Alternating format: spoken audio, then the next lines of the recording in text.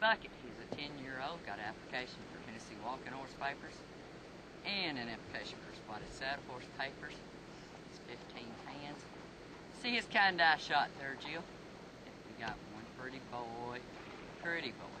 She gonna get on and show you how good he goes, and if you can't ride him, I don't think you can ride anything. He is as close to a babysitter as we ever call one here.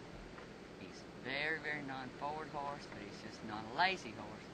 He'll gait when you call on him. He'll even short lope. He neck reins the best, so quarter horse people will be riding the boat. The only thing you'd be missing on him would be the trot. As old as I am, I like this lad anyway.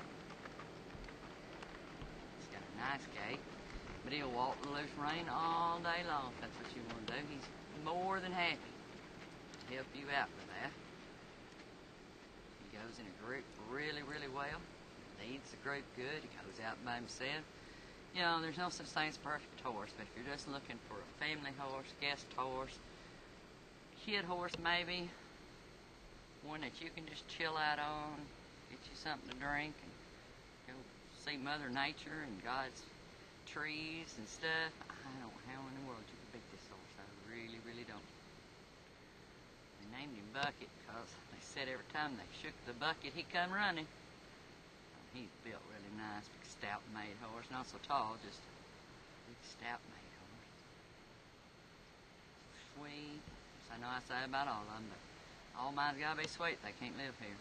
Be friendly, easy to catch, like people, enjoy being around people. It's the kind of horses I'm gonna keep. I'm not keeping them new.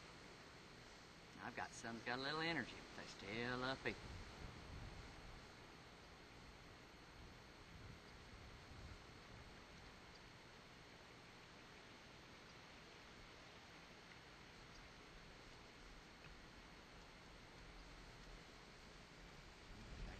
Camera a little more, I'm just telling you. Today's not been my day for that.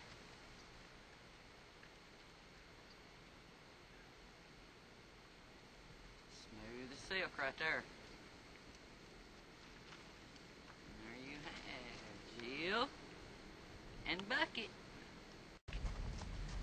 On obstacle course. You can one-hand him or two-hand him, either one. Whichever one you choose to do. Do both. Very nicely. I think for sure what he does do, even when he's short loping, he does it very quiet and very safely. As you will see. This boy is just hard to beat for anybody. I'm not kidding you.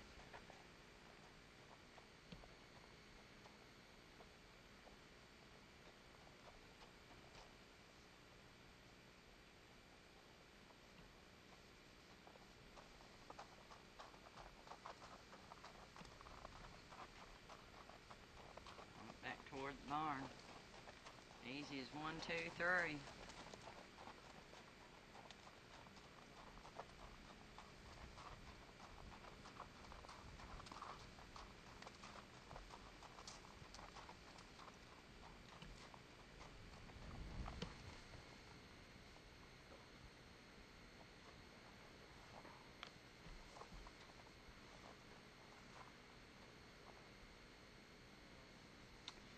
I'm going to show you how good it gets in now the trailer now. Jill, Bucket, don't get in and out of the trailer. It's got a ramp on it. Got two that don't have a ramp on it. Do any one of the three of them, same as he does this one.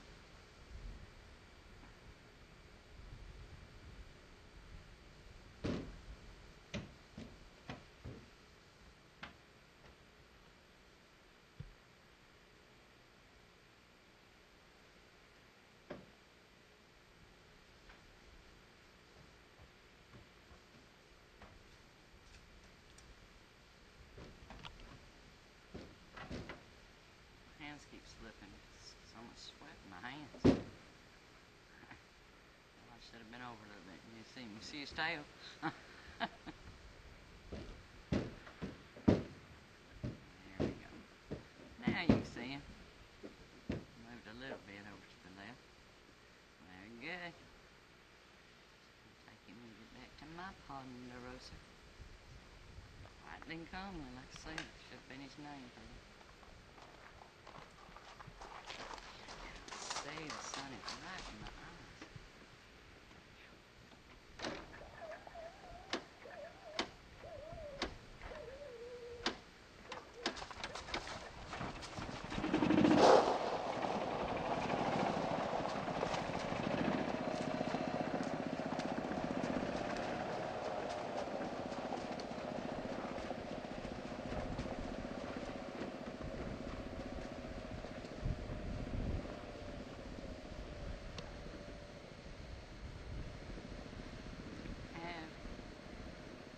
Jill.